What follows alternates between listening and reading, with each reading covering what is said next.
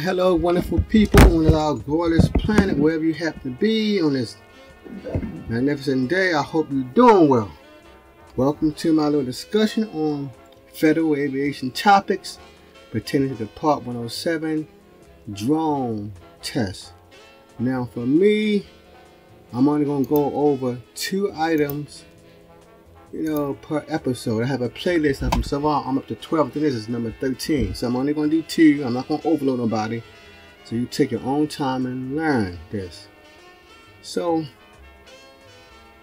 let's start with our sample. 2 items. Remember, and the actual drone test consists of 60 aviation topics, 3 multiple choice per item. And for the most part, the FAA drone test is basically a common sense test. Even if you never studied and you use common sense, you should get something within a 70 range. If you study, your scores go up higher. So let's start with our test, with our sample. So you have been hired. Let me make sure I can write on here. My pen. Yes, I can write. Adjust my pen size for some more presentable.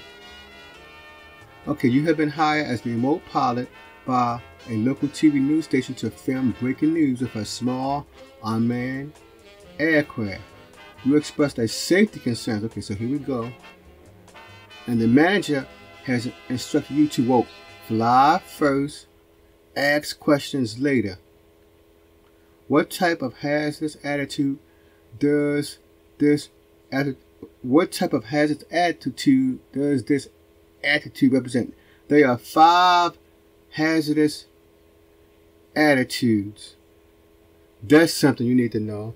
I know one is, well, I'm not going to spill the beans. If you want to learn about those hazardous attitudes, you can do your little research, but I'm just going to pertain to this question right here. Number 1, machoism. That seemed to. Number 2, invulnerability. That's off. And number 3, impulsivity. Let's look at the coin. Fly first. Okay, what that mean? Do it now. Fly first mean do now.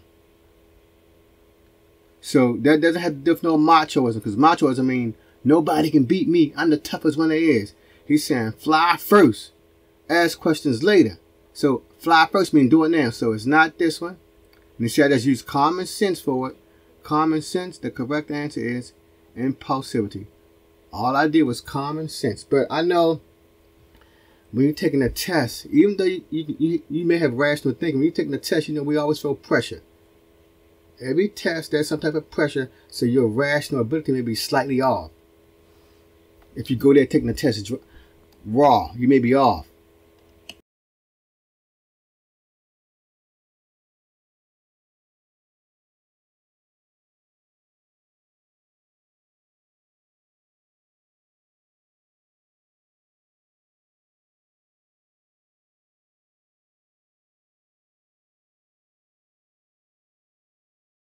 Okay, so that's it for that one. Let's get on to the second one and the final one, which still is basically another common sense question. But here, you have to know something about drones and stuff.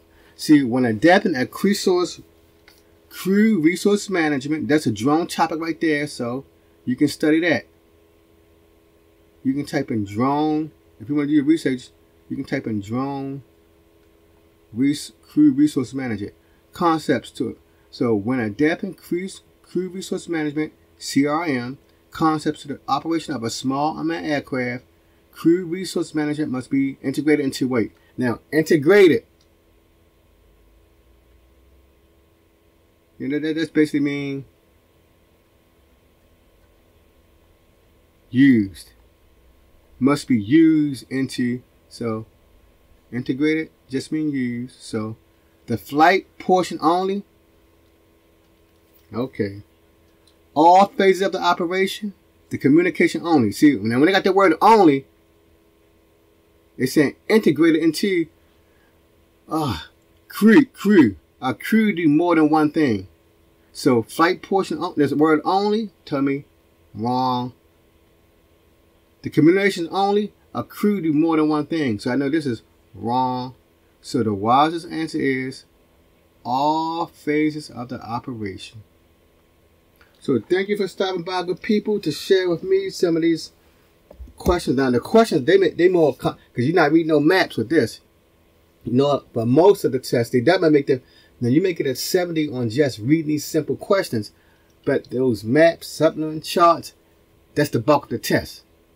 So you have to study. You have to study. You know those supplement charts, you know how airspace sections look. You know, like the airspace, B, C, D, E, and even G. That may get you. So thank you for stopping by. Now, when I took the test, I made my own 4 separate tests with Google Forms. That will help me to pass the test.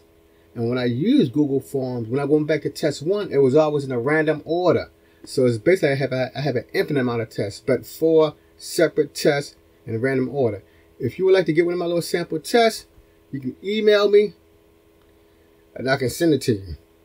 At the end of this video, or during the video, I'll be giving you information on how to get those information. All right, until the next time, drone family. Peace.